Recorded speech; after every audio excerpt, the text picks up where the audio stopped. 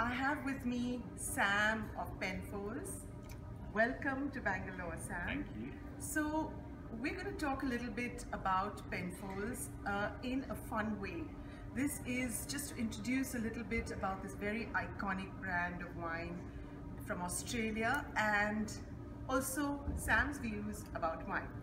So Sam, you go around the world talking about Penfolds. Yes.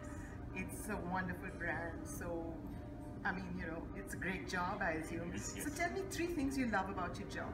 So probably the 3 things I love most about the job are the travel. The places that I get to see are absolutely amazing. The people I get to meet, of course. I get to travel to so many countries and meet so many people enthusiastic about wine. But I think the most important thing is that somebody is silly enough to pay me to drink. And that is the best part. Amazing. I mean, I like that.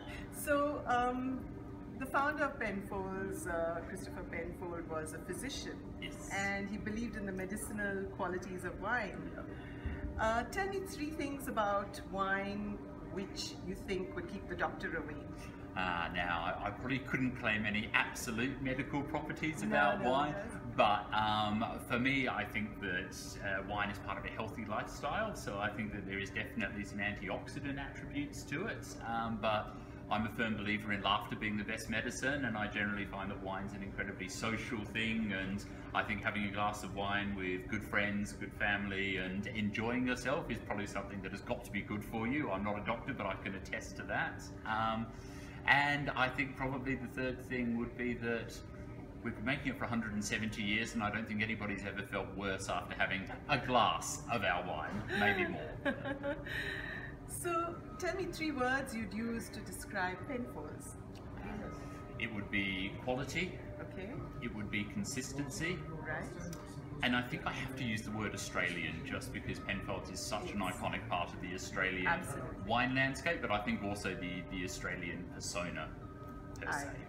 Australian wine has its, fans around the world.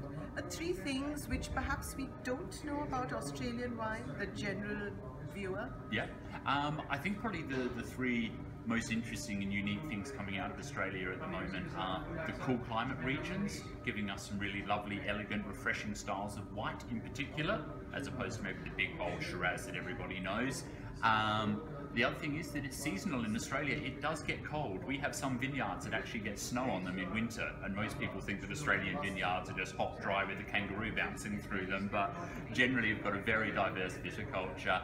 And I think also the young winemakers coming up through. People look at wine as being quite traditional. I can tell you there's an amazing vanguard of young Australian winemakers who've thrown the rulebook out the window and are doing some really amazing stuff with lesser known grape varietals and new styles of wine. Wonderful. So you've traveled so much, you must have some favorite wines besides Penfolds. 3 iconic wines you totally love and why you love them around the world, anywhere in the world. Now, whenever it comes to me asking about favourite wines, I say you can't choose between your children, but for other people's wines, I think Krug Champagne is something that has always withstood the test of time for me. I genuinely regard it as the king of champagnes and something that's not been surpassed in my personal opinion.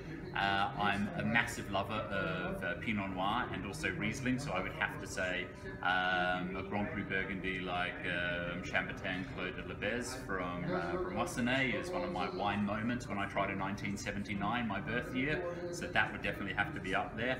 And of course, I would have to put a Penfolds wine in there, so Penfolds Grange is a very easy one for me. Okay, old world classics versus new world innovation.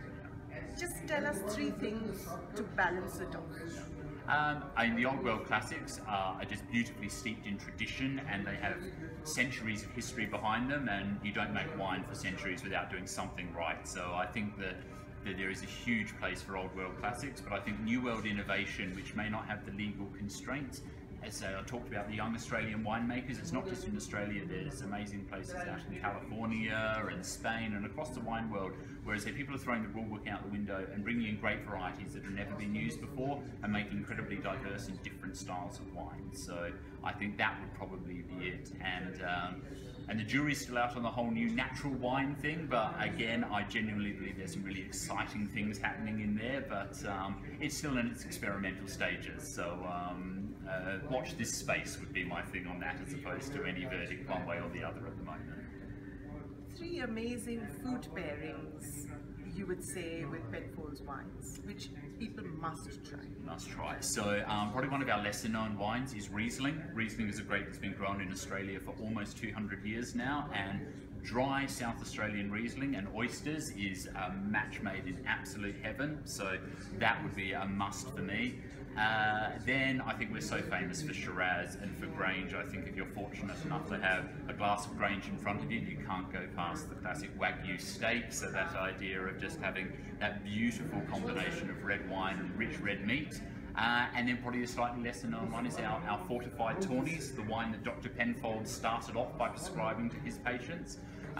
This is like liquid caramel in a glass, and that with something like a sticky toffee pudding is one of the best ends to an evening that I've ever had the honour of experiencing. Oh, that sounds like something we have to try. Yes.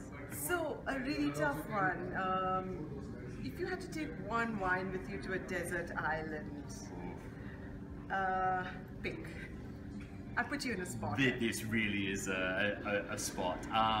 One wine for the rest of my life, I would probably have to be controversial and say it wouldn't be a Penfolds wine. It would probably actually be champagne. I think that I'm definitely not on Crook's payroll, but I would have to cite that again, because I think there is just something about champagne that is more than a glass, it's a feeling. And so that for me would have to be my desert island wine. Okay, thank you so much, Sam. That was great fun.